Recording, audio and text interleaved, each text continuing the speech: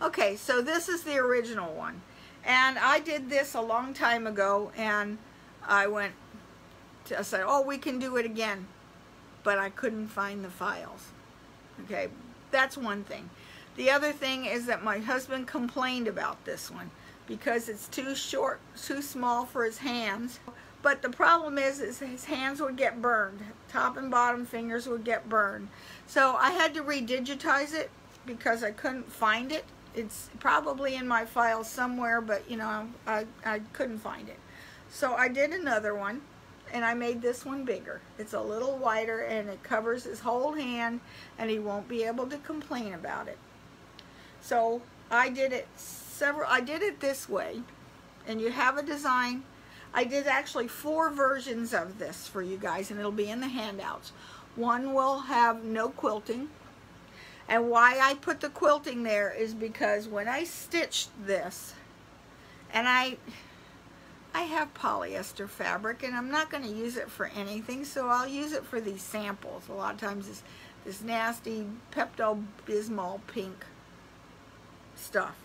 So, but polyester is very tightly woven, and it'd be the same as a batik. It puckered like there was no tomorrow.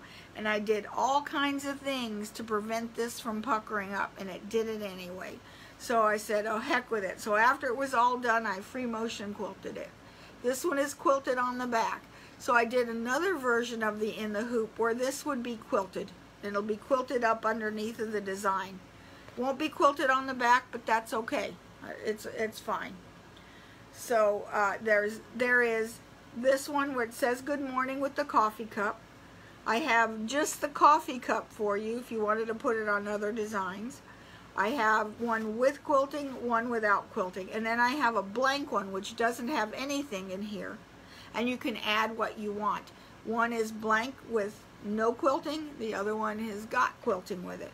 Also in this month's handout, if you didn't get the instructions or the design downloaded from the newsletter, I've got that for you. Okay, so let's get started. For this project, you're going to need 2 rectangles of fabric about 4.5 inches by 11. Okay, if it's flimsier fabric, and even if it isn't, I like to use Decker Bond. So I will use a heavy fusible interfacing on one of the pieces to give it, and this is going to be the lining piece. It helps to give it a little bit more body. If you are not using the quilted version, I probably recommend taking both pieces and putting Deco Bond on them just to keep it from puckering.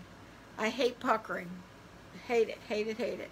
But there was nothing, it was the right stabilizer. I tried everything, it still puckered, and I just determined, and I used Terrial Magic on it to make it stiffer. Didn't help.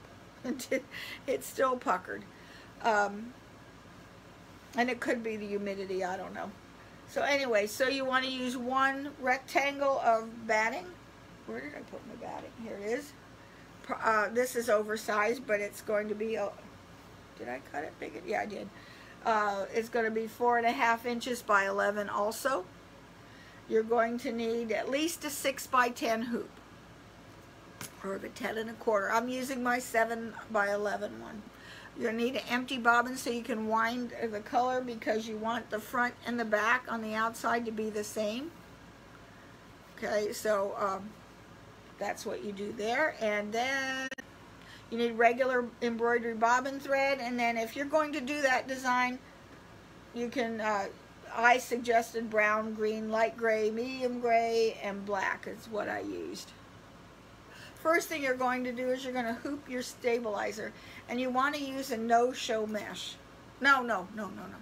The dissolve away mesh, because I want it to, why I'm using that instead of anything else is because if I cut it out when it's done, and you've got the no-show mesh, you're going to see the edge, which I use a no-show mesh. I don't know if you can see it on this one, because we didn't have dissolve away when I did that. And see how you can see that white line on the edge?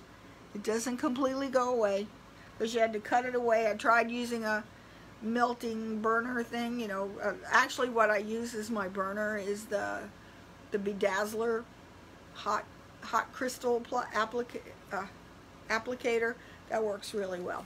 Okay, so let's go to the machine. I think you can use either batting or Insul Brights too, depending on how sensitive you are. I just use batting because well, I don't drink coffee, so I don't care. It's my husband who does it. Okay, let's go to the machine. I'm going to load the blank one on here because I want to add something to it. Okay, so I'm going to pick the design off the stick. There we go, and it wants to turn it, so that's fine. Turning it's okay. I want to put, say, initials in here.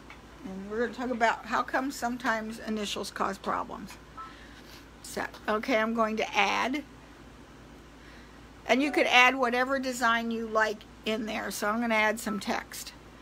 And let's see, what font do I want?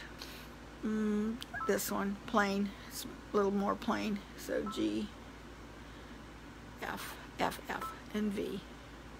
Okay, set. Alrighty, I made them all big, and I think if I rotate it, it's going to be okay.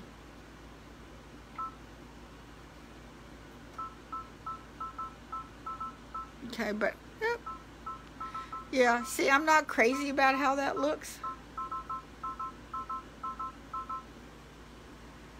No, I'll rotate it back, and I want to play with it. Okay, so I want to edit it.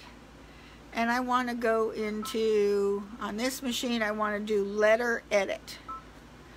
This you can't do. I'm going to do it this way, and then I'm going to do it again because not everybody has letter editing on their machine.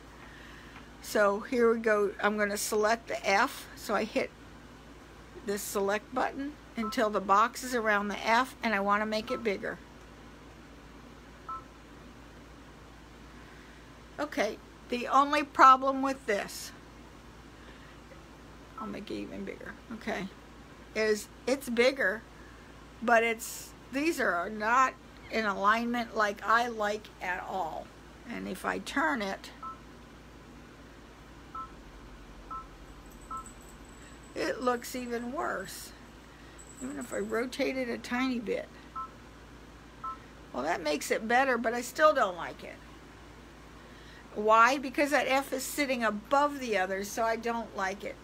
Unfortunately, the only way that I can get that to work, I'm going to add and G, F, and V. Set. And I want to go here and split. Well, let me rotate it first, then I'll split it. Okay, and then I will edit, split, cut.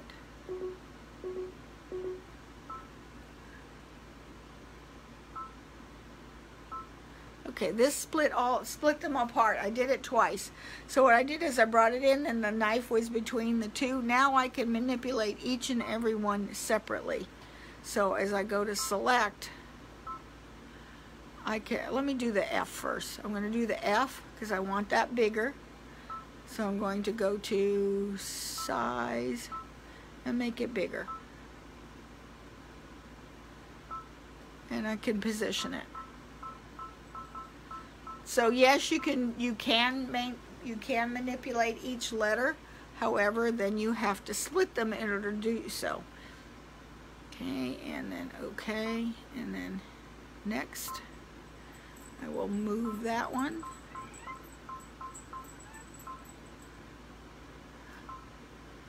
And then select the other one. See the little box around the G, so that means that's the active one. So now I can move that. And you know what? I think I'm going to rotate these a little bit. So I will rotate that just a tiny bit. Maybe 1 or 2 degrees just to follow the curve. And I will rotate that one a couple of degrees just to follow the curve. Okay, I kind of like the way that one looks. Okay, and so that one's ready to stitch. And I like the way that one looks, so I'm going to put it in memory. So I'll come back to this later. Okay, so Let's go back to delete, delete, delete. Okay, and I'm going to now show you how to do this if you did not have any type of, not the ability to edit and change the fonts. It doesn't have this extra font, this letter edit. What I'm looking for is font type, letter edit, the split, and the font type. If your machine doesn't have those buttons, you have to do it this old-fashioned way. Okay, so what I would do is I would go to my add, and they pretty much all have add, and I would bring in you have to bring in one letter at a time. So I would probably bring in that F first and set it. Okay, so then I have to change that letter and rotate it 90 degrees and size it up.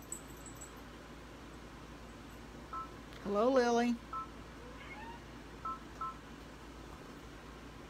Somebody's under sea legs. She's meowing. Okay, and then I'll position that where I want it. Okay. Okay, then you have to add each letter separately.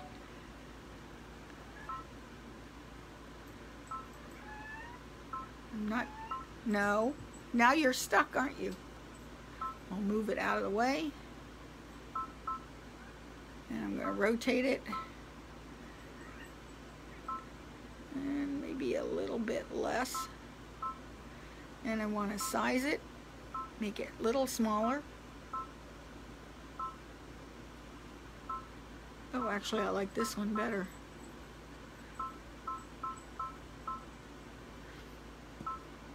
Oh, great. Back in the middle. Moved the wrong thing, didn't I? Okay, and then I would add the third one and the V, same letter and a V, and rotate it.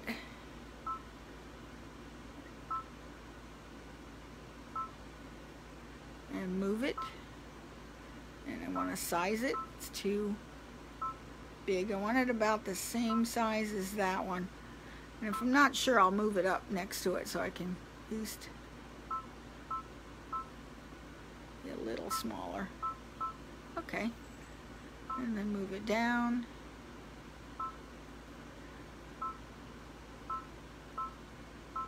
Okay, I like that one. So I'm just going to leave those like that. And maybe a little smaller. Or, yep, that's better. Okay, and that when I get it looking like I want it, then I'll go ahead and stitch it. So I'll hit OK, go to embroidery. It's now ready to stitch. Okay, so the first thing it's showing you is that we're going to do, let's see if we can quickly stitch this out. Now, one thing I wanted to show, now that I'm in regular embroidery, as I hit edit and I move, now I am moving the whole design. See how now the whole thing moves? I'll leave it there. There. Okay, and so now the first thing it does is we are going to lower, do I have thread in there? Yes, I do. Is they're going to put the placement on for the batting.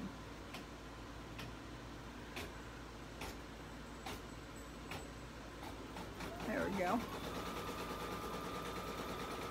This is going to give me the placement for just the design.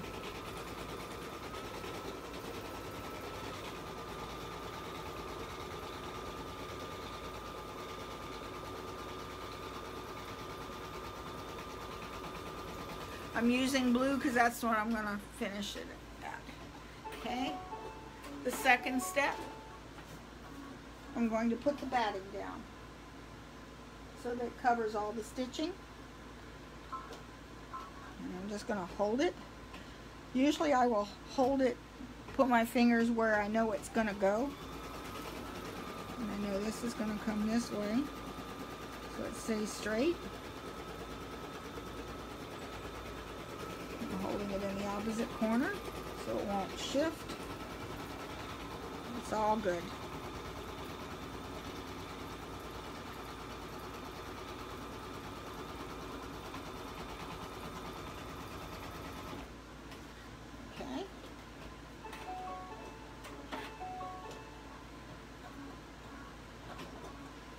next thing I'm going to do is take this out. Where does some curved scissors go? I like to use curved scissors to trim, and I'm trimming my batting first. Mostly so it'll give it a nice clean edge, because if you wait and trim this batting at the end, you end up with making it hard to pull out, and you see it.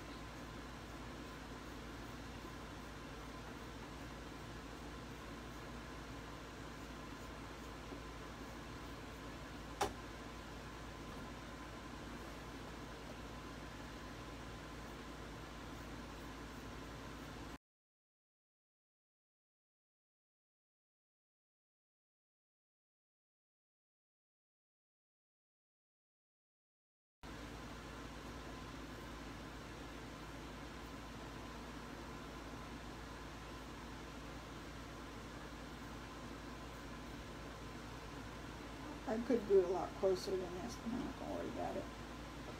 This is mine anyway.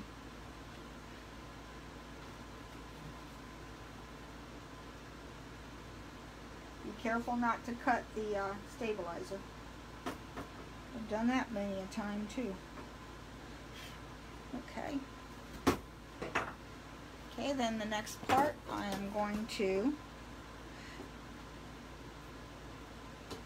I'm going to change the thread to that peach color.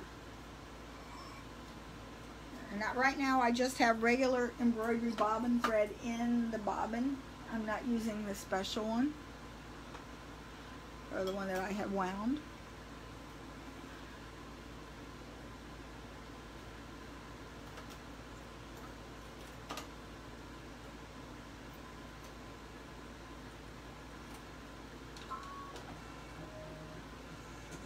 Okay, and then I'm going to put down my piece of fabric, and in this one's going to be, and you want to make sure that that is covering all of the stitching. There we go, and just like that.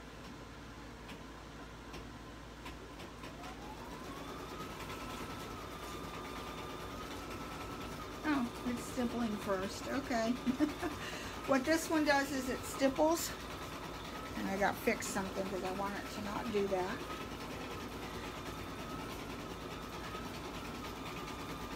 So I want it to, it'll stipple, plus it will do the edging. So while that's stitching, let's start talking about this history book. Let's go here. I knew something was off. Okay. In the design, this is the original design.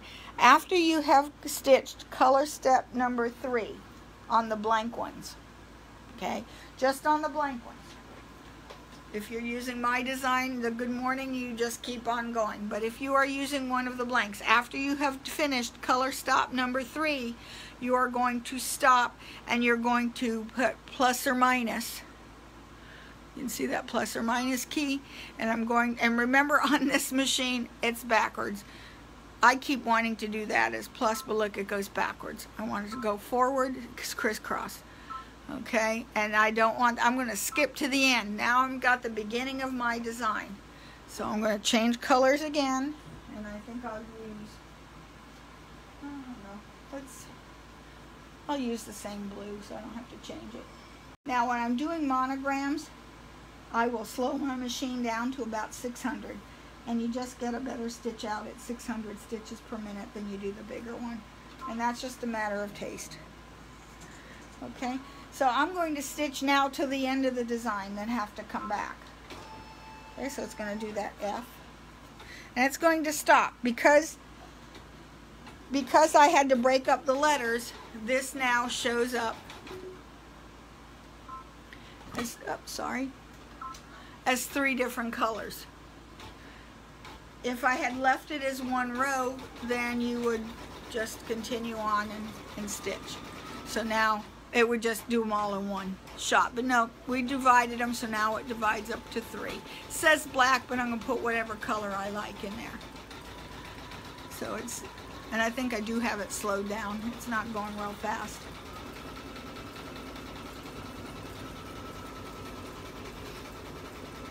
I might just put the F because you don't want to see me stitch out all this mess. I'll let it just do the F.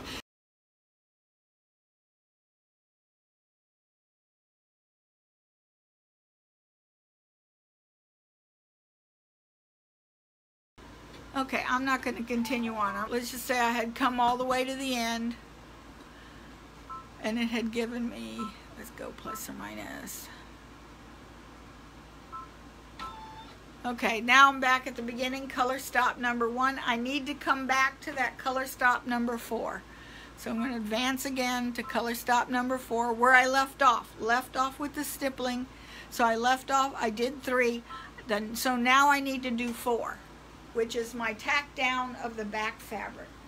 So what I want to do is this. I'll back up some. I'm going to take the fabric out, take the hoop off the machine and turn this over. Okay, and then here's the pins. I'm just going to pin this temporarily right here. I'm going to turn it over. I don't want the pins anywhere in this sewing area, and I usually will put more pins. Take it out of the bottom. I want to keep an eye on those pins. I don't want those pins anywhere where they can get into trouble. This will seriously tear up your machine. You can tape it. I find I have problems with tape a lot of times. And the problems with the tape is it lets loose and it gets stuck to the bed of the machine, curls under, and then you got a mess. So tape gets on my nerves. I will use it occasionally, but not a lot. Okay, then we put this back into the machine. Oh, wait a minute. Outer boundary, so I want to change this bobbin out to, I have wound a bobbin with the same that I'm using up top.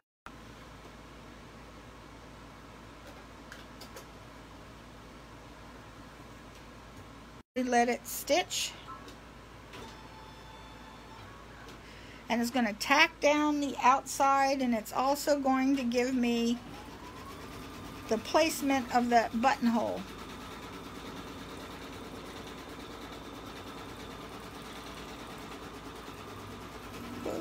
Close. That was close.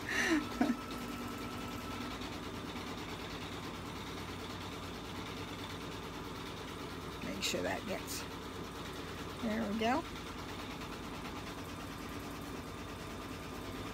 And I have it double stitched down.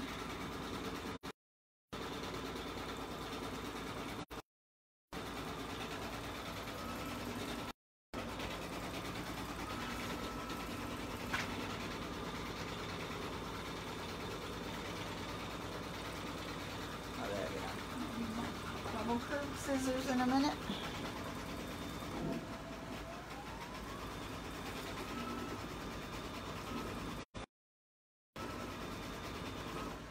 Okay. So now we're ready to trim the fabric away from both the front and the back.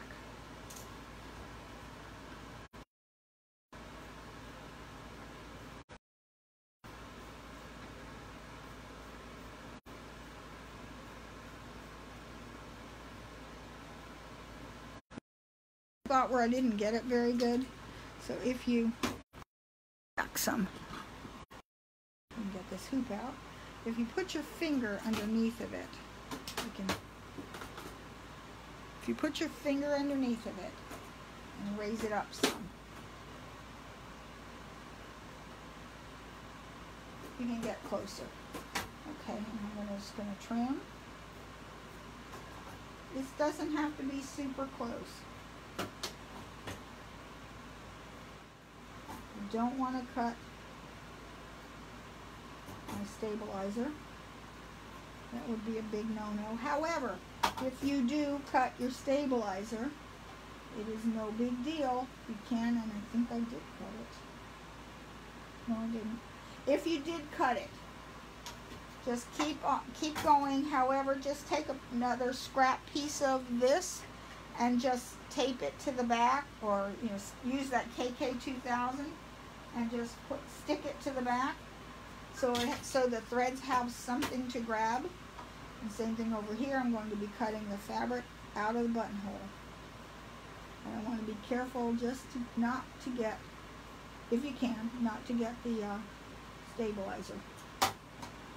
If you have scissors with a sharp point, that should be a real help for me. Okay, and now I've got the blue in the bottom and blue in the top, and it will do the last stitch here, and which is just simply, there we go. Okay, and we'll let it stitch up while we wrap up. Okay. Yes, I do nurse it along, and when you're nursing, yes, Mary, I do. I try to be real careful to keep things nice and smooth.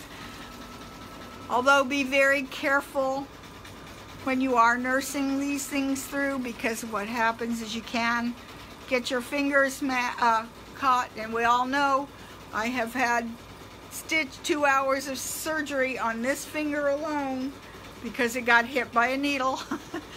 That was a 10 needle machine that got me, though. Those things are really vicious.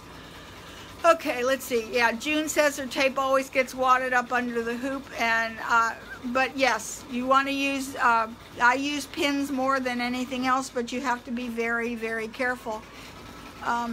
You might even want to run a trial to make sure you don't run into them. And if I have pins, I don't leave it. Do not leave your embroidery if you have pins anywhere near the thing, because that could be a disaster. Okay, and it's just going to stitch that. That's like watching the grass grow.